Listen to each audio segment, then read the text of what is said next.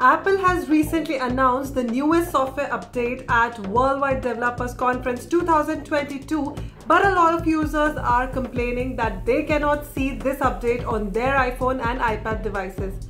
If you are also someone who cannot see the update, then these effective fixes to the iOS file not showing up will definitely help you.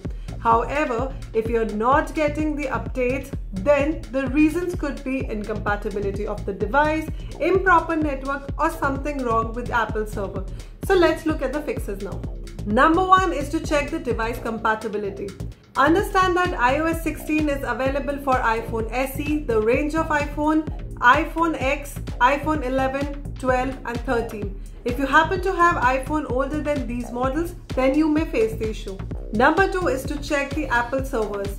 When a new iOS update is released, the surge in traffic or other technical issues may cause the Apple servers to be down, further leading to the iOS beta not showing up. In this case, go to the official website and check the Apple system status. If the Apple service is down, you don't have much to do, but wait for it to go online once again. Number 3 is to reset network settings. Remember that resetting network settings will reset your phone's network password, so make sure you know the password before trying this procedure. Now for this, go to your settings and tap the general option, transfer or reset iPhone, reset network settings.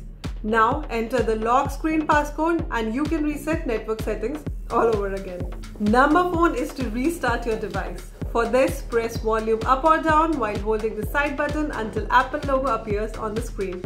That's it guys, we hope that these methods have worked for you, and for more such videos, follow us and share the video with your friends.